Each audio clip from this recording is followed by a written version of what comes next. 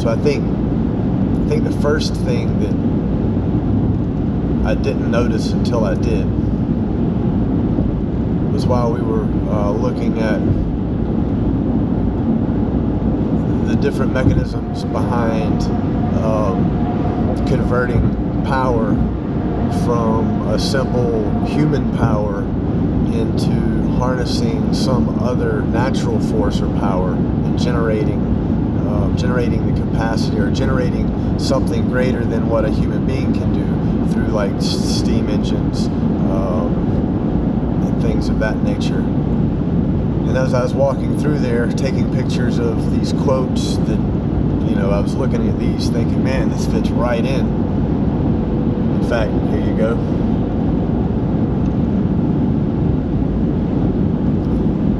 Anyway, as I was beginning to take pictures of these individual signs and begin to see that there was a story being told in this museum, as I got to the end of this section about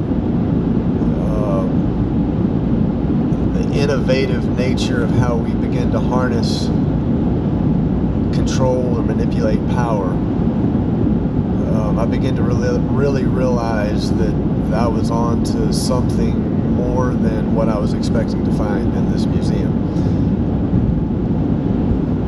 And so, as you'll see through some of these dialogues that I'm having, you'll see this this concept begin to take form and take shape. And we're certainly going to dive into this concept with power much deeper. That's not the point of this video. Really, we're just trying to open a can of worms and just see the very surface of what's inside the can. We're going to use future content to really dive into the meat and potatoes of what we find in there. So, you know, look, be sure to hit the subscribe button up there. The only way that I can grow, that we can grow, is together, and that takes the support and, you know, your time. Well, I appreciate your time watching the videos. I hope that you find them enjoying. I hope that we're able to bring entertainment value, but not only that, validations, and, you know, validations and inspiration is what this is all about telling this story. So anyway, know that this is a surface level walk through some very deep concepts that speak at the core level of our existence, and one of the most important ones is energy, power, and you know, what this is beginning to show walking through this museum of innovation is that we as mankind have been attempting to harness and control something that we're not creating. We're not creating that energy. We're not generating that energy. We are transforming that energy from one form to another, from one form that we cannot control to a form that we can.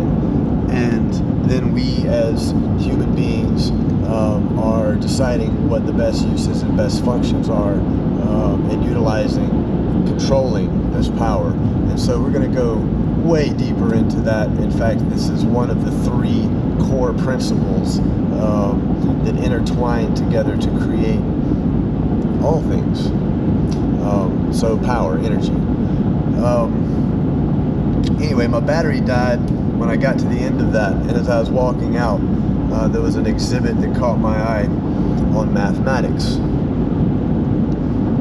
And this is when I really began to think of the structure of what this particular video is about, and how well that this may work to you know, bring about a microcosmic understanding of something that is extraordinarily expansive in nature when you're speaking on universal level. So I went out and got a new battery. During my trip out is when I noticed that this wasn't necessarily an ordinary museum. It is actually the Henry Ford Museum of Innovation. And it wasn't until I was driving through Ohio, headed towards Missouri, that I begin to realize the reflectivity of innovation and evolution. Evolution is God-driven, nature-driven, if you will, uncontrollable in a sense. And innovation is mankind's attempt at this evolutionary process.